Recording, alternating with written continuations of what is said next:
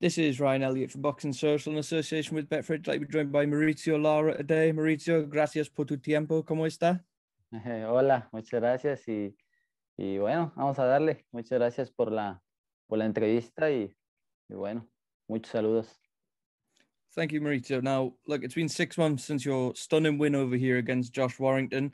I just wanted to go back to that firstly, and I was hoping you could tell me what the reaction was like when you got back home after that fantastic victory. What was it like for you? Yeah, it was lovely. First and foremost, how I was welcomed back by my family. And then in terms of Mexico, that achievement, it was really important for me. And I felt a lot of gratitude for the way that they appreciated what I'd done. Mauricio, this is the first time you and I have spoken, so I wanted to ask you a bit more about what boxing means to your family. So, as far as I understand it, your dad didn't actually want you to box at first, you and your brother, when you were younger. He's now obviously in your corner, been by your side ever since. He's your trainer. Your brother boxes as well. Can you just try and explain to me, if you can, what it is that boxing means to your family? So yeah, I started off boxing when I was 8 years of age. My dad did kind of pass on that bug because my brother Ulysses was a fighter, and I just wanted to be exactly like him. And I've gone on, and I feel like now I'm fighting in the big leagues, and I really want to shake up the division at 126. And I want to fight whoever I can and really have a huge impact. But in terms of boxing, it's just a huge part of me. If I don't train, I feel upset. I don't feel myself. And my family are a great source of motivation in all my training as well. And they give me great support, and they spur me on. My wife, Barbara, my daughter, Aitana, and my brothers, these are all a huge source of motivation for me. And they've really helped me train extremely well for this fight this time throughout my preparation. That's one thing I wanted to ask you about, Mauricio, there. You mentioned your daughter. You're, of course, a father. I wanted to ask you about how the arrival of your daughter changed your motivation, how much extra hunger it gave you to provide for her as well. Yeah, so it's made me hugely motivated and motivated me, even more. I think all parents want the best for their children. And when I'm fighting, I'm always thinking about the future that I can provide for her and give her everything she needs. So I feel like I need to be strong for her, particularly now because I've been 3 months without seeing her now. And although it's been tough, I think taking a victory back home to Mexico would be really something that I would feel great about. Mauricio, you've been boxing since you were 8 years old. You've never had it easy at all. You're here on the big stage now, though. I just wanted to know, through the hard times, even going back to losing your pro debut, for example, did you always have the belief that one day you would be here on the big stage? Yes, so from those defeats, I think you have to look at all the big boxers suffer a defeat at one point. Like Chavez lost, De La Hoya lost, Muhammad Ali lost as well. So I think the most important thing is that you learn from those experiences. I learned a lot from that first defeat. I learned even more from my second loss. But I always had people that believed in me. My manager, Alejandro Brito, always believed in me and believed that I could once again be where I am now, which is, as you say, on the big stage. So let's talk about Josh Warrington. The rematch is so close now for Headingley Leeds. What do you expect Josh to do differently this time around, now that he's had a look at you and obviously suffered that defeat as well?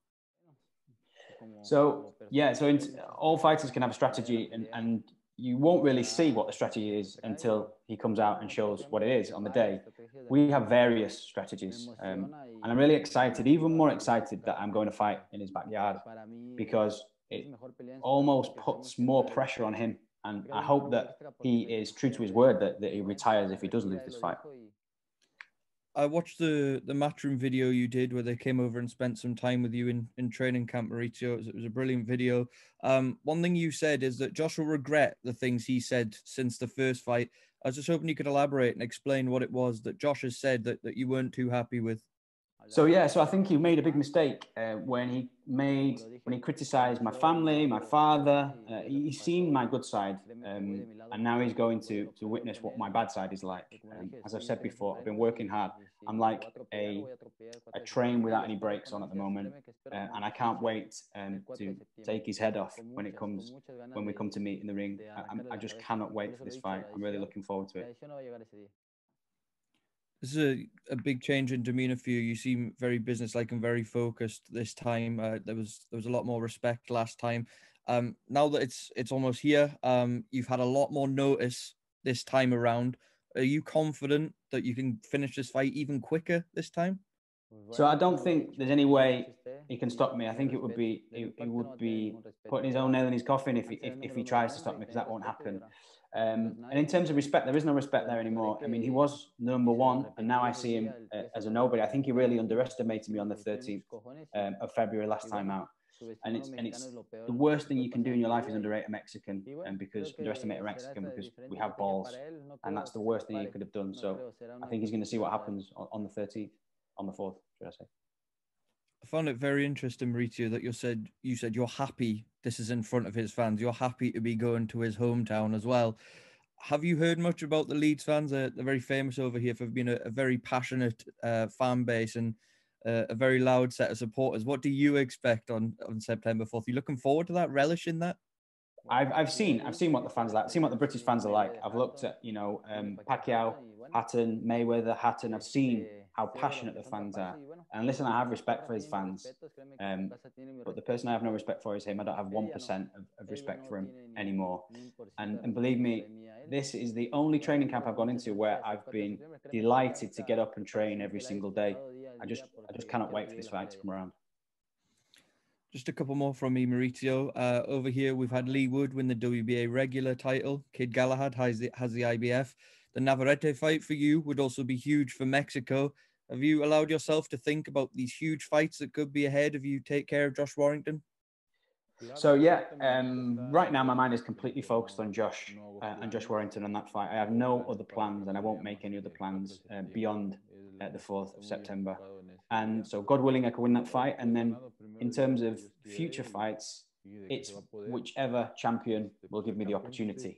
I want to go on, as I've said before, be a world champion at 126, and whoever gives me the opportunity to do that, I will. And I believe I will go on and become world champion. And final question from me, Mauricio. There's a huge night coming up for Mexico on November 6th. Canelo Alvarez is going for the undisputed super middleweight title against Caleb Plant. I just wanted to know how you see Canelo getting on in that fight. Yeah, so, I think in terms of that fight, I think Saul is the best pound-for-pound fighter in the world. So whatever weight he fights at, I think he'll do the business. I'll be completely behind him, as will everyone else in Mexico, and it makes me really proud and it's a huge source of motivation that we have a champion like him doing what he's doing.